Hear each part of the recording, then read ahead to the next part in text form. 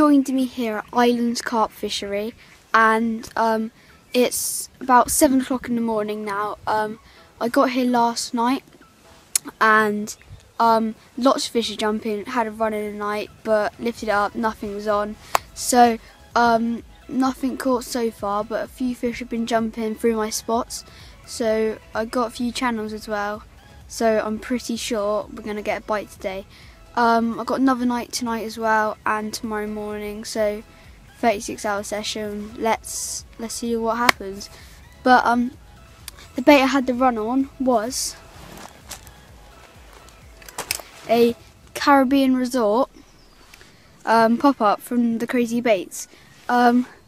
These baits just smell the best, and they just are amazing.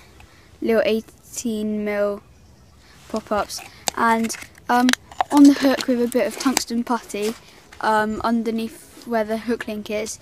It just sits perfectly on the bottom, and it's basically you're going to get a bite. But the rods are out on the spot, so catapult some bait out, so let's catch some fish.